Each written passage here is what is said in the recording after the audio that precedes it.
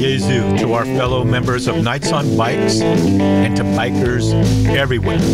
My name is Bear Woznick of the EWTN Long Ride Home TV series. Fellow Knights on Bikes member Peter Morton and I put this series of biker safety videos together for you at the inspiration of Ace Bagley, the president of Knights on Bikes USA. Peter is a certified safety instructor with both the Motorcycle Safety Foundation and Harley-Davidson. So please feel free to share these videos with everyone. We also want to invite you to visit deepadventure.com, the home of Long Ride Home TV, and consider becoming a Patreon donor and help us produce the TV show. When you do, your name is listed in the credits of the TV show, and you get all seasons pass to all of the episodes of Long Ride Home. Plus, you get early access to every new episode as soon as we produce it, months before it's released. Once again, thank you for watching our safety videos.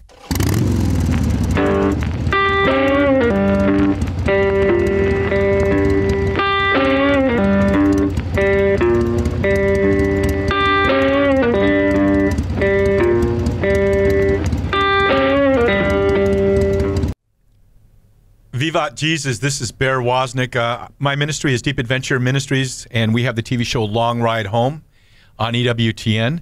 I am a member of Knights on Bikes. I am a member of Knights of Columbus. I love to ride motorcycles, but I got to tell you guys, when I'm around members of Knights on Bikes, I realize I have a lot to learn from everybody. And one of the people that impressed me the most is Peter Morton. He is, people call him Coach now because he's been certified with the Motorcycle Safety Foundation and the Harley-Davidson certification too for safety. He's taught almost 400 motorcycle safety courses. So we thought we'd get together and talk about motorcycle safety, see what Peter can teach me and teach us. And we're calling our little safety briefings here Between Two Bikes. But actually it should be called Between Millions of Bikes. I don't know how many motorcycles do you have there, Peter? I've got, well, 3 in the garage right now. There's 1 out in the carport, and I'm down to 4. I always say you can kind of measure the level of a man's happiness by how many pistons he owns. So you seem to be pretty happy. But I'm pretty happy. You know, so here's the thing. I know that when I'm a pilot, and I'm not a very accomplished private pilot, but I know I have certain strategies. Like I know if the crosswinds are at such and such an angle at such and such a speed, or if it's overcast, or how high the cloud level is. Or a lot of other things, I have a strategy. I made my decisions ahead of time, what I'm going to do and what I'm not going to do. I do the safety thing where I check the plane. I lay out my flight plan. I have all this in mind. I know if I can't land here, I'm going to land there and things like that. So really, to enjoy yourself as a pilot, I need to have a strategy. And I need to have a backup strategy. And I know that the same thing is true of motorcycles. What would be the approach that you would recommend to people as far as just a strategy, how to enjoy their riding and how to be safe when they ride? Well, a strategy, it really needs to be simple, so you actually use it. And the strategy that Motorcycle Safety Foundation came up with, and let me go back a little bit. I also teach Harley-Davidson classes too, the Riding Academy classes. I've heard of Harley-Davidson. The Harley-Davidson Riding Academy also uses the MSF core curriculum and just adds some things to it. So I'm speaking from both of them. The main strategy that we use, the simple strategy, and that's the beauty part about it, it's so simple, is C. S-E-E, C. When you're out on a motorcycle, that's what you want to be doing. You want to see all of those different factors. So you want to, the S is search. And how do you search? Well, you want to be able to search. A lot of beginning motorcyclists, what they want to do is they just want to pay attention to what's right in front of them. Well, when you search, what you want to do is pay attention to everything, be situationally aware, have situational awareness, and you want to keep your eyes moving. You want to keep your eyes moving far and near, side to side. In a pilot, what's the thing that you do? You're always looking out at that horizon, right? So in the motorcycle too, you want to be able to look out in that horizon, but keep your eyes moving far and near, side to side. Most of the crashes occur if you take a clock face between 2 and 10. So it's right out. What happens is right out in front of you usually. 75% of the things that are going to happen are going to be right out in front of you. So keep those eyes moving far and near, side to side, and be aware of everything around you. That's the C, search. That's the using your eyes to do that. And what most people don't realize too is that your central vision is only a 3-degree cone. So that which you can see clearly is very, very narrow. And most people think that it's more because they're keeping their eyes moving. So that's the key thing. Keep your eyes moving, be situationally aware. That's the search part in C. The evaluate part, that's the brain part. That's where you use your cognitive functions, your thinking, and you're analyzing. And what are you looking for? Well, you're looking for factors that could lead to a crash. So what you should be doing, what MSF recommends, is that you're looking out there and you're saying, okay, what am I going to do if that car pulls out in front of me? Where's my escape path? And you should have, MSF recommends that you should have at least 2 escape paths in mind at all times. So where am I going to go if that car pulls out in front of me? So what are your choices? Pretty simple. You can go left, you can go right, or you can stop. And those are valid choices. But if you pre-think that or you pre-plan that ahead of time, you might shave a half a second, 3/4 of a second, or even as much as a second off of your reaction time, and that may mean the difference between you crashing and not. So you're constantly that's the cognitive part. As you're searching, you're always asking the what if question. What if that car is going to pull out? What if that kid that's playing on the side of the road darts out or a ball comes out? Or what if around the corner there's something in the road? What if? And have that plan A, plan B. And you should have a minimum of plan A and plan B in mind at all times. And the situation changes all the time. So what that's also doing is it's keeping your mind active situationally as well. So you're not getting into that lull and losing consciousness. So your mind is always active. What if? Yeah, I know, Peter. Like I was interviewed this morning on a radio show, and the interviewer says he doesn't have a bike, but he loves to ride sometimes because he loves the beautiful view that you get when you're riding. And my thought was, well, yeah, but really on a motorcycle, I may see things that I wouldn't see in a car, but I'm a whole lot more alert. I'm really being more attentive to the road and what's ahead of me and behind me than I am of the view. Yeah, first and foremost, that's my focus. Well, it's kind of interesting because Harley-Davidson did a study on that several years ago and found out just that, where motorcycling has some effects on you that actually is better than therapy. So, when you hear motorcyclists saying, well, wind therapy and all that, there's actually some studies that were done by doctor-type people that actually prove that. So, yes, it is very therapeutic. And why is that? Well, because you're out there, you're not in a cage anymore.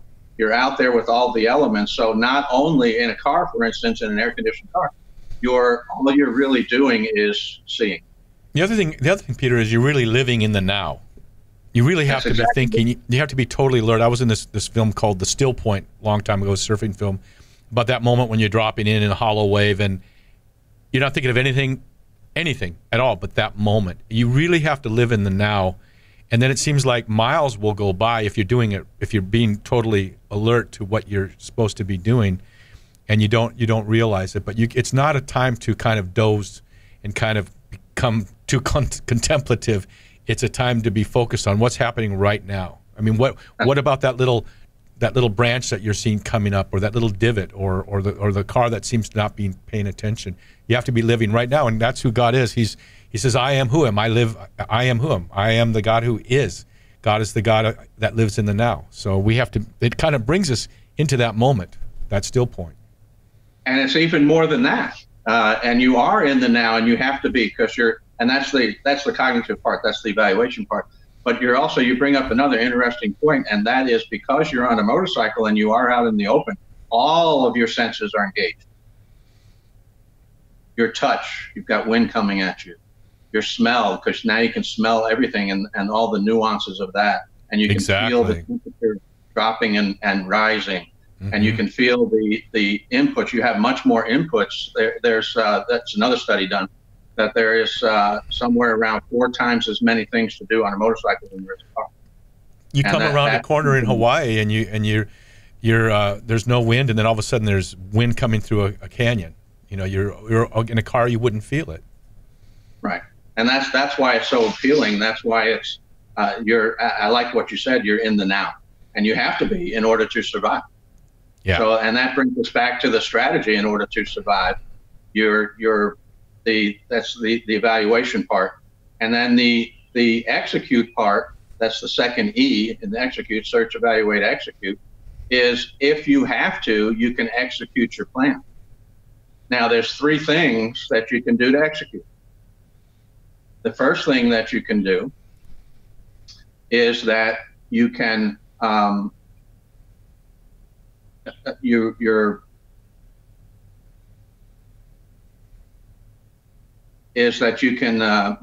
go back to the last thing, is communicate. You can communicate your intentions. And that can be a wide variety of different things. Now, you have turn signals, you have hand signals, you have brake lights, you have just a wide variety of things, mechanical things on the motorcycle. Now, more importantly than that, in order to execute, you can adjust your speed, either speed up. Now, when you're executing a plan, which means you're going to have to take some kind of action to avoid a crash, so you can adjust your speed. That usually means slowing down, but don't discount speeding up. I was looking at reviewing some crash scenarios that I was looking at on YouTube from another channel, and there was a couple of instances where that motorcyclist got out of trouble by speeding up, which brings us back to the what if. If you're thinking about the what if part of it, don't discount using that accelerator or that throttle to get you out of trouble as well. The other thing, Peter, is I know, like in my ninja training, Peter, I know that we have the saying of you don't have to be there. Don't be there. Like, for example, I'm not driving in the blind spot of a car. I'll speed up to pass the car, or I'll stay back behind it. And if I'm in the blind spot, I'm sorry, but I'm one of those who has loud pipes for safety reasons. I'll let them know I'm there. I'll rev it a little bit so maybe they can hear me. But part of that strategy is just don't be there. Just like, in fighting, don't be there. You don't have to have a bad day unnecessarily. You've just come up with the third thing on execute, which is changing lane position or changing position. Okay, and that may be tied in with speeding up and slowing down, or usually it means going left or right. So you're changing position, and that can get you out of trouble too. So that's executing your plan if you need to. Now, there's a lot of things that build up to having you do that, and we call those factors. And that's what you want to get really, really, really good at. How do you do that? Practice. By moving your eyes, searching far, near, side to side, moving those eyes around, doing that what if scenario, picking up those factors. What kind of factors could present themselves for you with motorcycles? Well, the problem with the motorcycle is that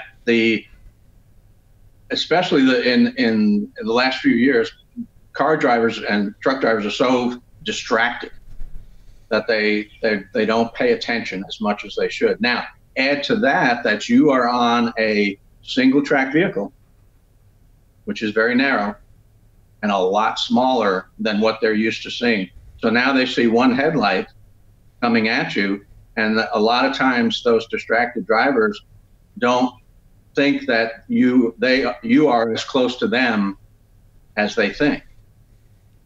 They think you're way back, which is why the thing that happens the most to a motorcyclist at an intersection is left turn in front of you, because they think you're way far back there. Mm-hmm. So when you come to an intersection, two most dangerous places for a motorcycle are at intersections and curves. Multiple vehicle crashes and curves. The most common multiple vehicle crash in an intersection, left turn in front of you. And so now when you come to your reaction time is about somewhere between 3/4 of a second to a second and a half.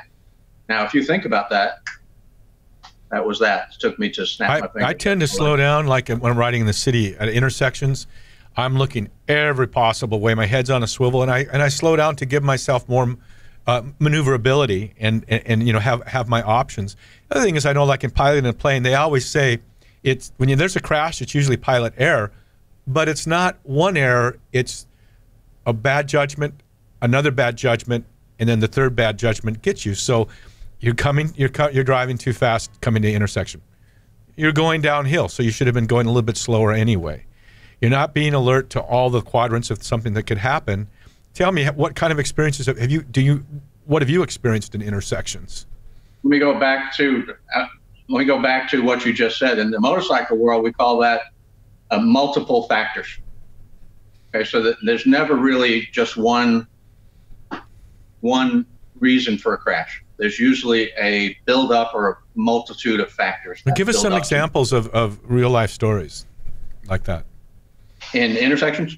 Yes. The multiple factor situation. What can happen? The common one is left turn in front of me. I see that almost on every trip. But what you're doing is, if you know that that's going to happen, like you said, then be aware of that. Have a strategy to be aware of that, and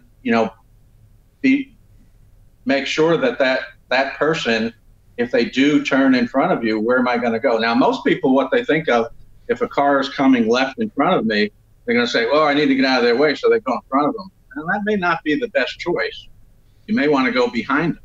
If you have time enough to stop, which is not as frequent, then stop. Sometimes you don't have a whole lot of room to go behind them or even to go in front of them. So you have to stop. So the point is to stop as much as you can to minimize the impending damage. I hear a lot of motorcyclists say, well, I had to lay her down.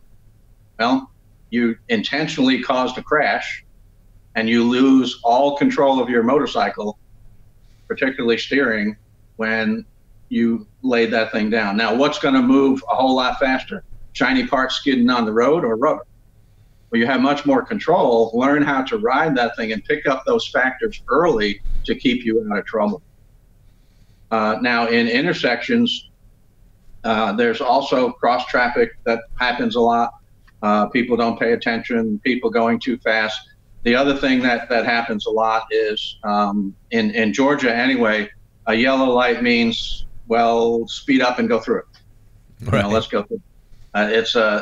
It's not a let's slow down all that much and stop. So be very aware of that. Mm-hmm. So the thing is, that going back to that 1 second time that it takes to react to your controls, here's one of the things that you can do. If we already know that intersections are dangerous, then why not cover the controls, put 4 fingers on top of the clutch, 4 fingers on top of the front brake, and be ready. That may cut a third of a second, half a second off your reaction time in case you need to do that.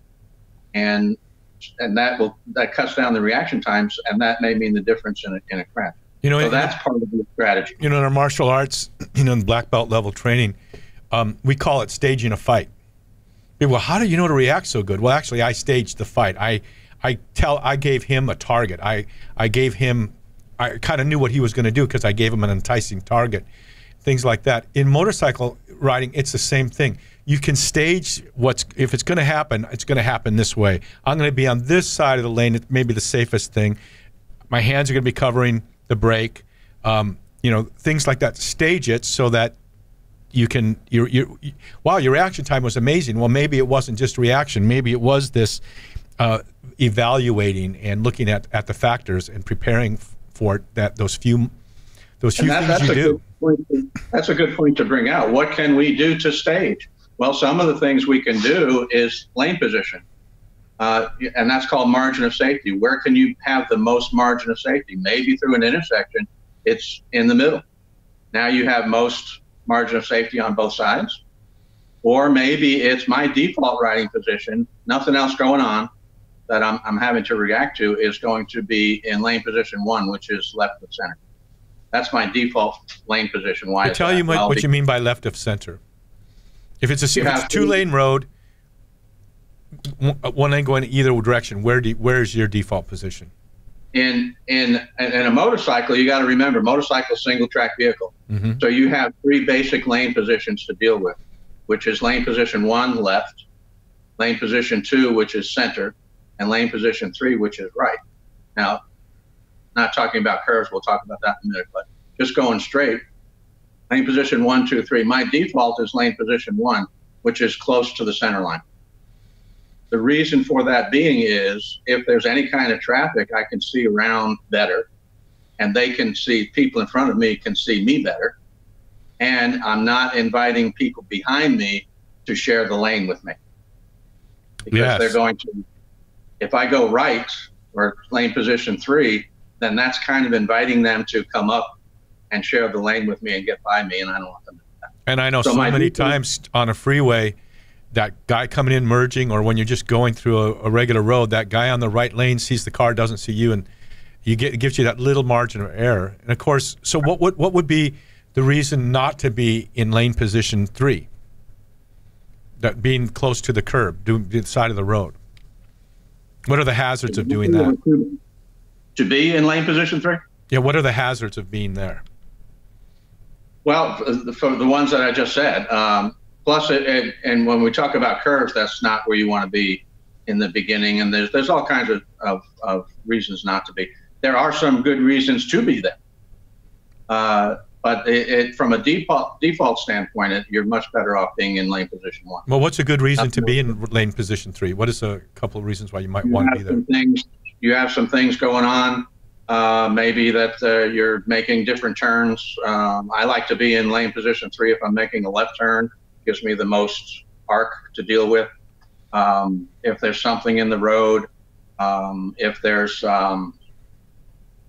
it's situational. You'd have to read that situation. And then lane position 2 is probably the most dangerous because of it's the most dangerous because that's where the slippery stuff is, generally speaking. Yeah. But you have plenty of traction. A lot of studies have been done on this. You have plenty of traction, generally speaking, if it's dry. It becomes a problem when it first starts to rain because that's when everything gets loosened up, and that's when it becomes real slick. But after a few minutes of rain, 10, 15 minutes, 20 minutes or so, all that stuff washes off. So now you're back to that. Which rain is another. We can talk about rain as well. We have a few minutes left here. Can you go over the C thing for us? Just do a 1 or 2 minute reminder of what we've gone through today. Yeah, search, evaluate, execute. Well, the other thing is that you're going to do that in curves as well. We talked about dangers, and let me briefly indicate that the biggest thing about a curve, the dangers in a curve, factors that are building up are people that enter curves. The entry speed is so important, and they enter too fast, and then they don't know how to handle it after that. So the thing that I like to tell students is when you come up to a curve, slow down more than you think you should. That's easy to fix. Going in too fast, that's way hard to fix. And then once you see the exit, when you go around the curve, that's when you can accelerate. Up until that point is when you should be decelerating. It's dangerous to brake during a curve. That's not a good idea. You want to be braking ahead of that curve. Generally speaking, yes. And you want to be on in the curve. The place to be would be which lane? Which of the 3 lanes? It depends. There's a good political answer. Let's just say normally.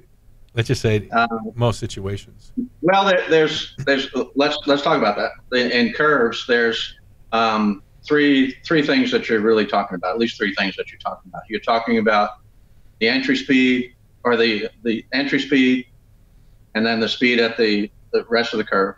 You're talking about your position at the entry, inside, middle, or outside. You're talking about your position at the apex, middle, inside, or outside, and the position at your exit, middle, outside. So if you do all that math, there's 27 different combinations.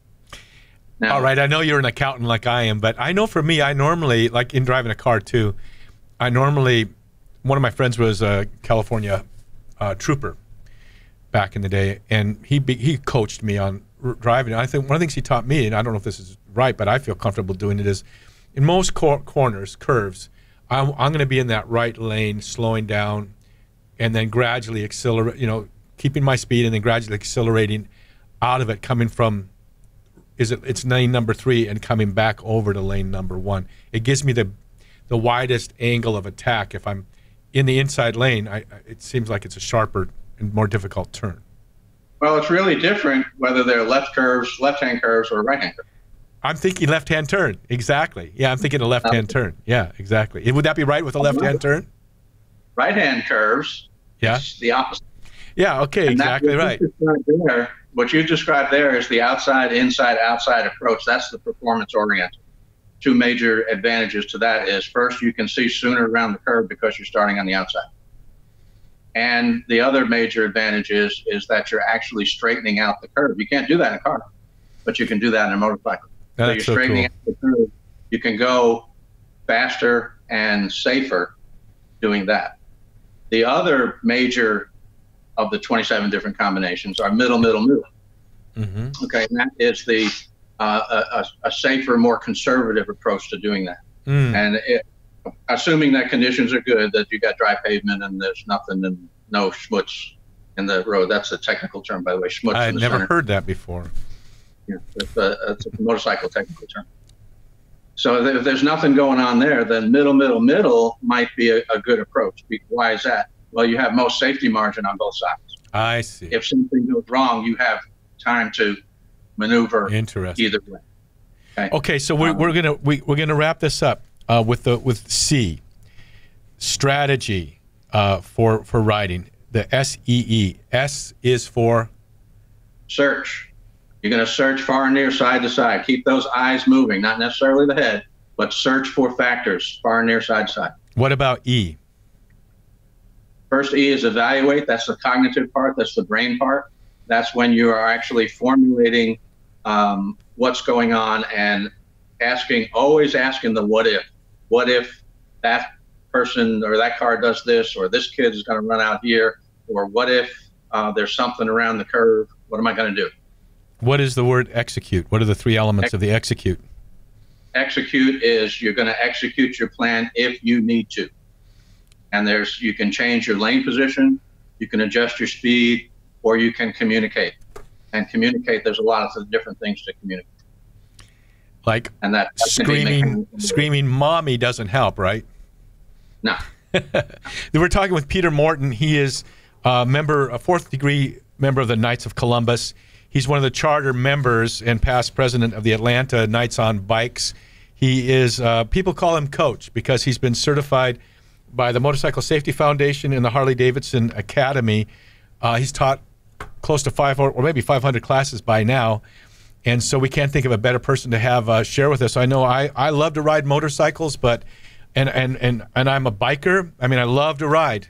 But when I'm around people like Peter Morton and other members of Knights on Bikes, it's just really impressed with their knowledge and the wisdom, how much we can learn. I feel like I know nothing when I'm around them. So, Coach, thanks very much for being with us. We're going to be back with more of Between Two Bikes with Peter Morton, Coach Peter Morton. This is Bear Woznick with Long Ride Home. My website is deepadventure.com. You can find out more about us there, or you can go to the YouTube site, Bear Woznick, Deep Adventure YouTube site, and get more videos there.